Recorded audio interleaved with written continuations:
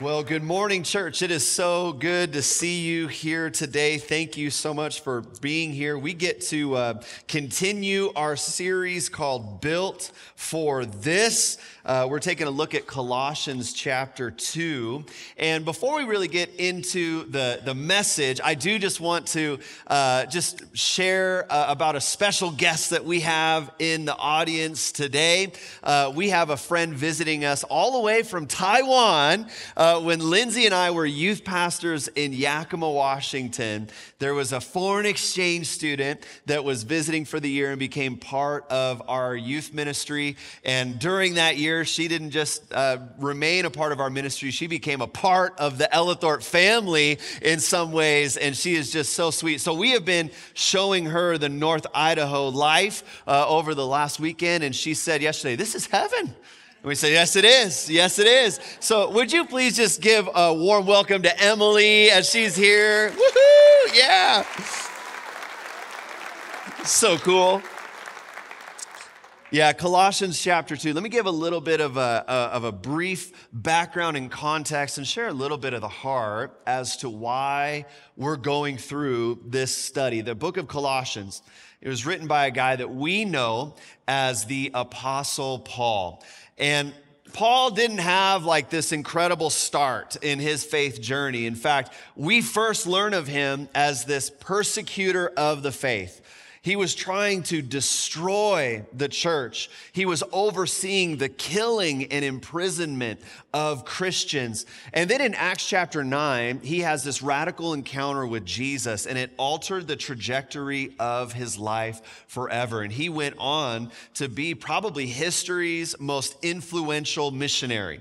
His influence is still being felt to this day. We benefit from his influence. In fact, we're for sure 13 of the New Testament books were penned by the Apostle Paul. The Apostle Paul wrote this book, Colossians, while he was in prison in Rome for preaching the gospel. And he has this friend, this ministry partner, his name is Epaphras. And Epaphras was a part of planting this church in this town called Colossae, the Colossian church. And he visits Paul while he's in prison in Rome. And he gives this report of how the Colossian church is doing. And he had a lot of good things to say, two good things highlighted. Number one, he said, man, here's one thing you got to know about the Colossian church. Their faith is in Jesus. Here's another thing you got to know about the Colossian church. They love each other deeply. Now, how many know, if we got faith in Jesus and we're loving one another, we got a lot of things going right? If someone came to Lake City Church and then they went to their friends and gave a report of their experience and they said, here's what you got to know about Lake City. Their faith is in Jesus and they love one another. Whew, I would be stoked about that report. We would really be doing something right. What's up, homie? Come on and preach the word. Right? I would be stoked about that report. But all the news coming from Colossians, it wasn't great news. Epaphras had some things to share with Paul where they were kind of straying a little bit. And it really had its core in the idea of doctrine. They were really struggling in the area of doctrine. How many of you know, man, we could profess faith in Jesus. We can try our best to love one another. But if our doctrine is off, even just 1 degree, we're going to get off track really quickly. We need to have core, good, sound doctrine. Now, the doctrinal errors in the Colossian church really revolved around three things. Number one, they diminished the view of Jesus. They say Jesus might be good, but he's not necessarily God. They had Jewish traditionalists within the church that were trying to blend old covenant law with the new covenant reality of grace, being saved by grace through faith alone in Jesus Christ. They were trying to blend the law into that and kind of create this hybrid system where they would say, listen, salvation, if it was an equation, it would be Jesus plus you. How many of you know we bring nothing to the table when it comes to our salvation? They also had false teachers that were gaining influence within the church. where they were coming in and preaching this false doctrine where they were saying, well, Jesus might be a way, but he's not the way. Right? This false doctrine was creeping into the church. And so Paul, he hears all of this and he decides to pen a response. And if I could summarize the book of Colossians, if it was like the Mitch International version of the Bible, the book of Colossians would be 2 words. You ready? This is what it would be. Grow up. Grow up. Move to maturity. You've received faith. You've received salvation. Now continue in it.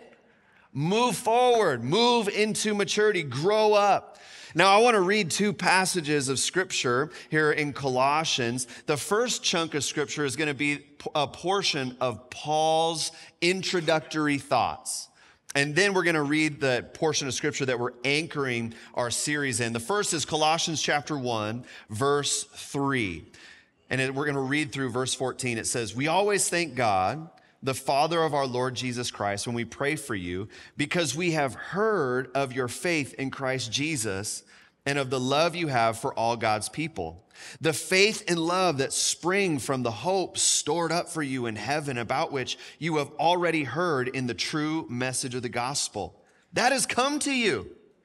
In the same way, the gospel is bearing fruit and growing throughout the whole world, just as it has been doing among you since the day you heard it and truly understood God's grace. You learned it from Epaphras. We were just talking about him a moment ago. Our dear fellow servant who is a faithful minister of Christ on our own behalf and who also told us of your love in the Spirit. For this reason, since the day we heard about you, we have not stopped praying for you. We continually ask God to fill you with the knowledge of his will through all the wisdom and understanding that the Spirit gives, so that you may live a life worthy of the Lord and please him in every way, bearing fruit in every good work, growing in the knowledge of God, being strengthened with all power according to his glorious might, so that you may have great endurance and patience. How many of us could use some patience today? Giving joyful thanks to the Father who has qualified you to share in the inheritance of his holy people in the kingdom of light. For he has rescued us from the dominion of darkness and brought us into the kingdom of the Son he loves, in whom we have redemption, the forgiveness of sins. What's Paul saying? Paul's saying you've received salvation, now continue in it. Move to maturity. Grow up. Now we move into Colossians chapter 2, which is the portion of scripture we're anchoring this study in. It says, so then, just as you receive Christ Jesus as Lord, continue to live your lives in him, rooted and built up in him, strengthened in the faith as you were taught, and overflowing with thankfulness. See to it that no one takes you captive through hollow and deceptive philosophy, which depends on human tradition and the elemental spiritual forces of this world, rather than on Christ. For in Christ, the fullness of the deity lives in bodily form, and in Christ, you have been brought to fullness. He is the head over every power and authority.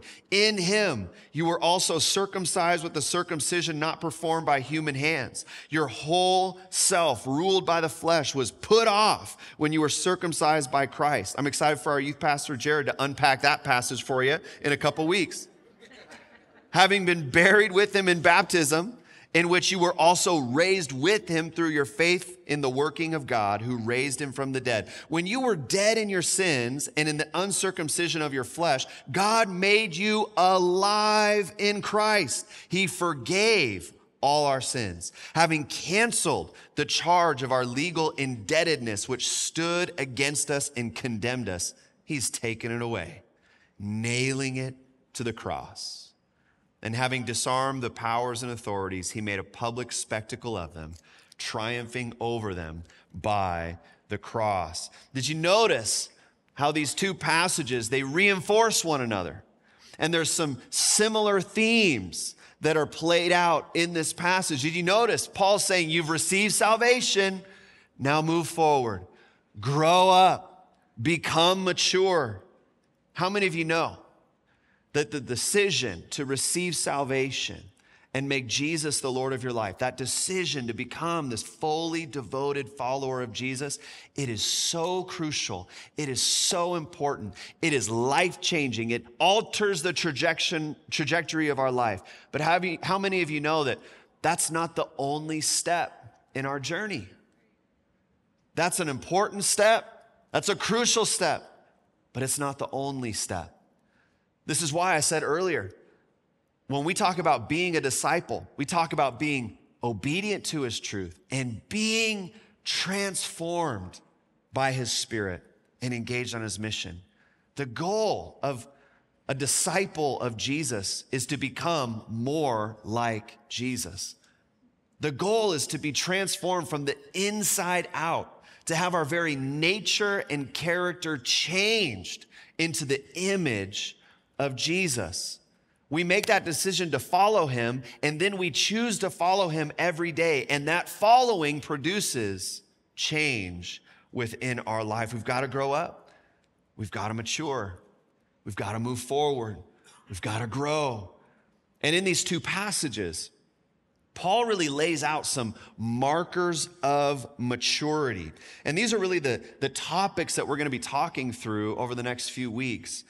He says, man, what does maturity look like? It looks like being strong in the faith. Strong in the faith.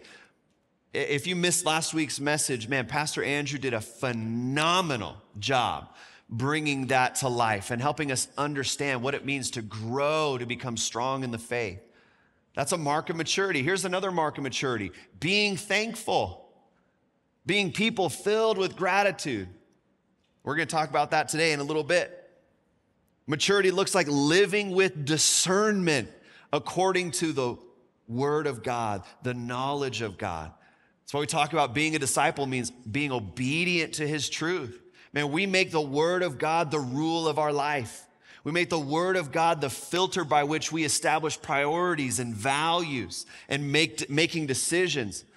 The Word of God is the foundation.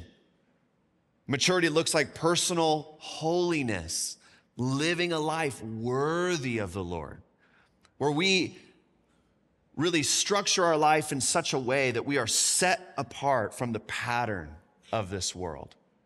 You know, I'm going to talk about this in a few weeks, but you want to know a really bad strategy for reaching the world for the gospel is trying to make the gospel look like the world.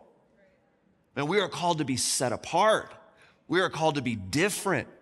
We are called to be holy. It's a mark of maturity. And lastly, number 5, finding fulfillment in Christ. When our deepest sense of satisfaction and peace and fulfillment comes in Christ, not the house we live in, not the car we drive, not the job we have, not our friend circle, not the clothes that we wear. Man, in Christ comes our deepest fulfillment. That's a marker of maturity to say, man, I am fulfilled in Christ. So that's what maturity looks like. And here's what I would say. This is kind of my heart. God desires a mature church. God desires a mature Lake City. What our nation needs is a mature body of Christ. What our community needs is a mature church. What Coeur d'Alene needs is a mature Lake City. And the reality is that the season that we're walking into will be a revealing season. Most of us claim to be a fully devoted follower of Jesus, and the validity of that claim will be tested in the coming months. What we truly place our hope and our trust and our faith in will be revealed in the coming months. The depth of our maturity will be revealed in the coming months as we walk through this cultural moment that we've started to walk into. All right, we're entering a contentious season. We're right in the middle of a contentious season, and the heat is just going to continue to get turned up as we approach Election Day and beyond. And that should really come as no surprise. What, this is a contentious season? Yeah, it's an election year in America. This is going to be a hot season, church, and I pray that the fire of this hot season would reveal a mature church. Here's my prayer for us. So far as it depends on us at Lake City, I pray that people see and experience and interact with a mature body of Christ. Amen? Can we be those people? Can we be those people of maturity? The world needs a mature church built for moments like this. Built for moments like this. And honestly, what an opportunity. I don't say any of that with this sense of like doom and gloom and dread. We have a sacred moment in front of us. We have a divine appointment. We have an opportunity. We can view this season as an opportunity to be uniquely and refreshingly and life-givingly different to the world around us. We have this opportunity to show the depth of our maturity, to say, man, we are people of faith. We don't believe that our best days are behind us. We know that our best days are ahead of us. We could be people overflowing with thankfulness. We could be a holy people living with conviction and really flourishing in the blessings of God as a testament to his goodness. We could find our fulfillment and our peace and our satisfaction in Christ, and to do all of that with grace and truth, unswervingly holding to the hope that we profess to the world. And here's the deal. That type of witness is the type of witness that will open ears, open eyes, open hearts, open minds to receive the truth and the goodness and the blessing of the gospel. So many American Christians have relegated their influence to a vote. And the kingdom of God just calls us higher than that. Do we vote? Yeah. Do we have civil responsibility? Yes. But man, we have an opportunity to make a kingdom impact through our maturity in the Lord. Our maturity in the Lord. That's the kind of witness that could actually make a difference in our nation and in our world. Now, as I mentioned earlier, one of those markers of maturity is thankfulness. Colossians 2:7 says that we are called to be overflowing with thankfulness. Overflowing with thankfulness. Not begrudgingly thankful, not insincerely grateful out of a sense of Christian duty, but truly, genuinely, sincerely thankful. Now, thankfulness is a big theme in the writings of Paul. If you look at the 13 books that he wrote in the New Testament, you'll see thankfulness come up over and over and over again. Because for Paul, what he was really getting at is that thankfulness is one of the litmus tests for spiritual health and maturity. For Paul, living with thankfulness and gratitude in our hearts was the correct response to what Jesus has done on our behalf. He's like, man, when you get a firm picture of who Jesus is, what he's done, when you get an understanding of his grace, the correct response to that is gratitude, thankfulness, joy. And by contrast, a lack of gratitude, a lack of thankfulness often revealed a lack of health and spiritual maturity.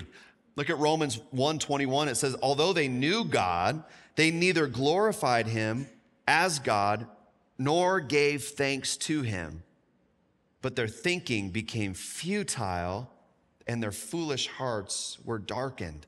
Isn't it interesting how central thankfulness is to our spiritual health and maturity? Isn't it interesting that a lack of gratitude leads to futility and foolishness? Now, I get it. I get it. There is a lot to grumble about in our world today, right? The Ellithorpes were off on vacation last week, and we were at a spot where there was no Wi-Fi, no cell service. It was so good. It was amazing just how smooth the world ran when we were unaware of what was happening in the world. So we get out of our vacation spot And now, I'm like scrolling and checking things out. And it's like, the world is burning. We're gone for 1 week and the economy crashes and what's going on? Like, come on.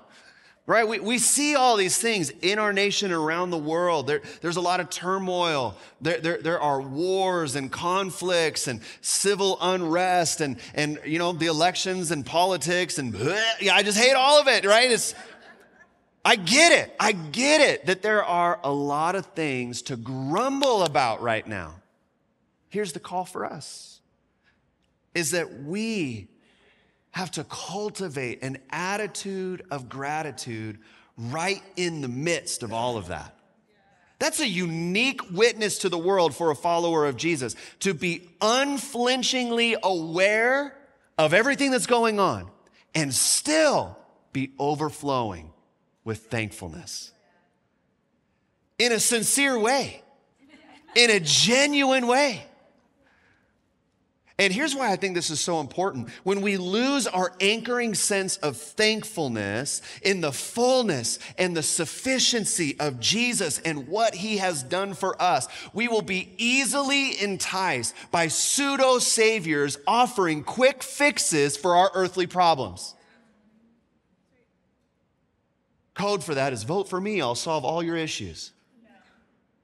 Man, we got to keep our eyes locked on Jesus, church.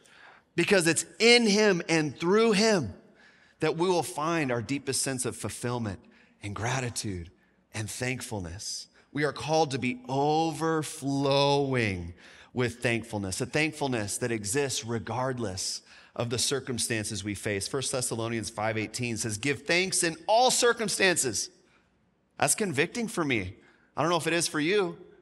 I would much rather it say, give thanks in the good circumstances, because that's functionally how I live most of the time.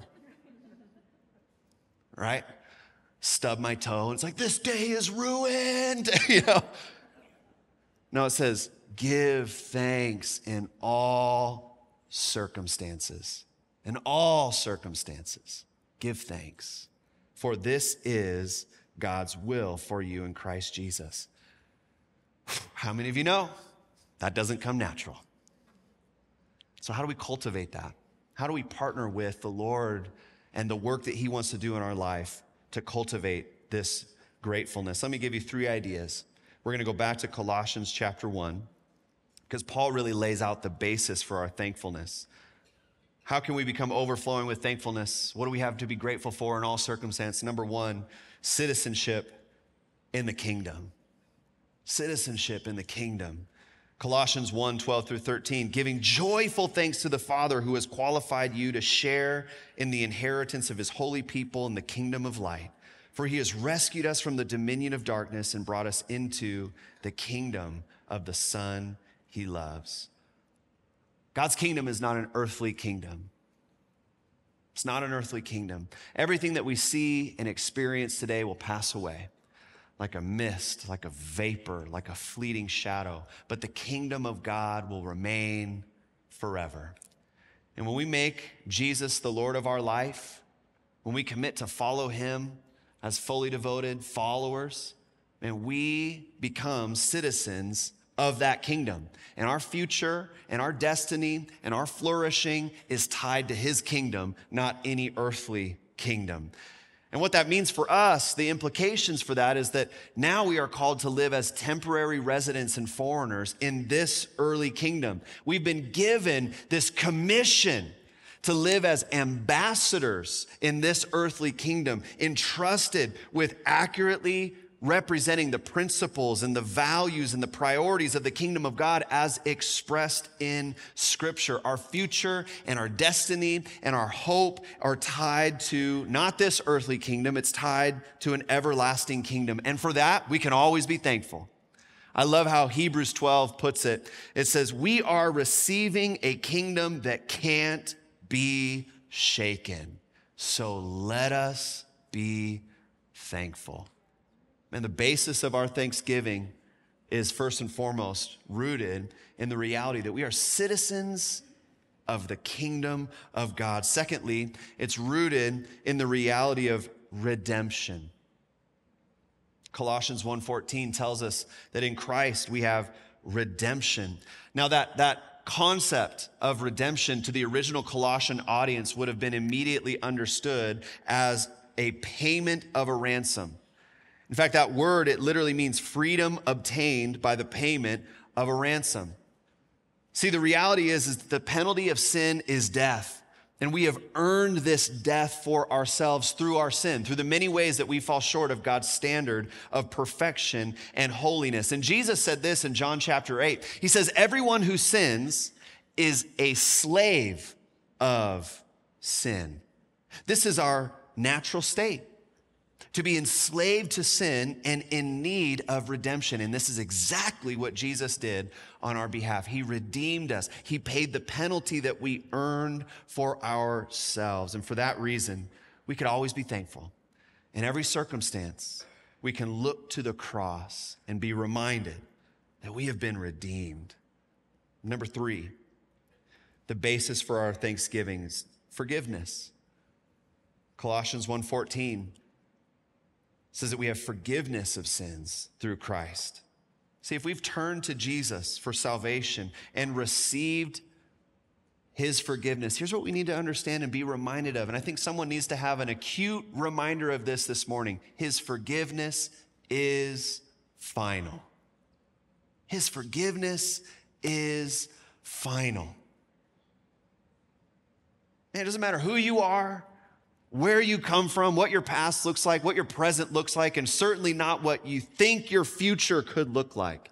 If you have turned to Jesus for salvation, his forgiveness is final. I love how the psalmist writes that he has removed our sins from us as far as the east is from the west. How many of you know that's a long ways from the east to the west? We have a reason to be thankful for his forgiveness. So God desires a mature church. One marker of maturity is thankfulness. Thankfulness for the kingdom of God. Thankfulness for redemption. Thankfulness for forgiveness. And what I find interesting as we just kind of have these closing moments together is that the word for thankfulness in this passage is the word Eucharistia in the Greek, which if that sounds a little familiar, it's where we get the word Eucharist, which is a word commonly used to refer to communion.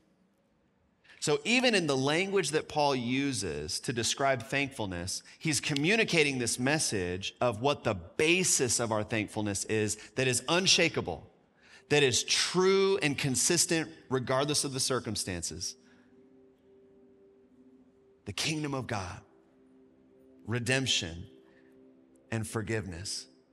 And it's for this reason I thought it would be appropriate for us to receive Eucharist or receive communion together. You receive those elements as you walked through the doors today.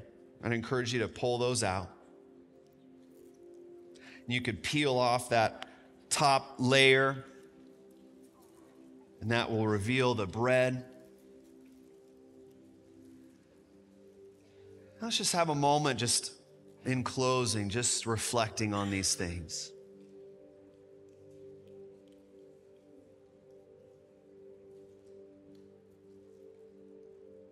Lord, we're so grateful for your kingdom.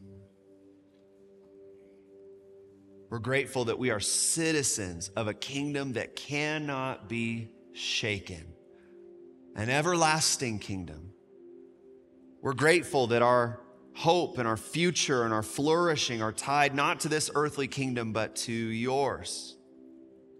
And we did absolutely nothing to earn that citizenship. Lord, you rescued us from the kingdom of darkness and brought us into the kingdom of light. And for that, we are thankful. Lord, we're thankful that we have been redeemed. Lord, that the penalty that we earned for ourselves, you paid it on our behalf through your death. Lord, we thank you for forgiveness that has covered all of our sins, all of our trespasses, all of our transgressions,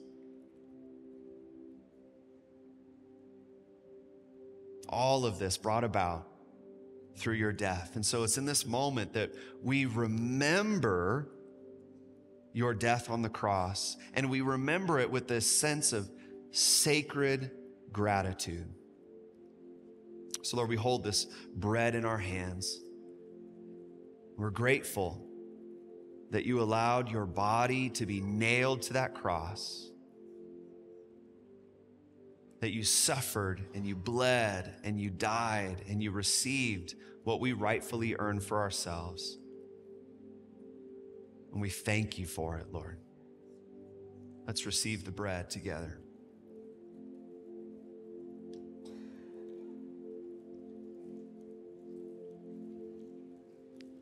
Lord, we remember the blood that was spilled so that we could be washed clean.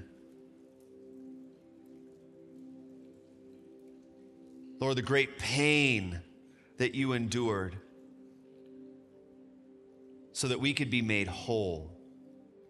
And Lord, we're so grateful that in this moment now, because of what you have done, Lord, when you look at us, you no longer see our sins. We stand perfect and blameless and without blemish before you. So Lord, we receive this cup and we do so with grateful hearts. Let's receive the cup.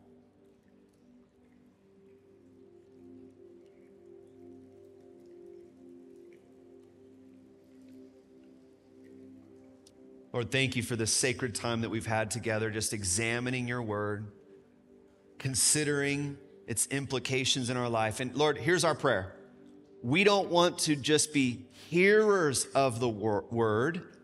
We want to be doers of the word. So Lord, I pray that you would help us, empower us by your Holy Spirit to be known as a people overflowing with thankfulness in the halls of our home, in the halls of our workplace, in the streets of our city. May we be a mature reflection of who you are, overflowing with thankfulness, and that our thankfulness would be rooted in the reality of your kingdom, in the reality of redemption, in the reality of forgiveness. Lord, we love you. Oh, we are so grateful. We are a grateful people. We pray these things in your precious and holy name. Amen. Amen. Amen.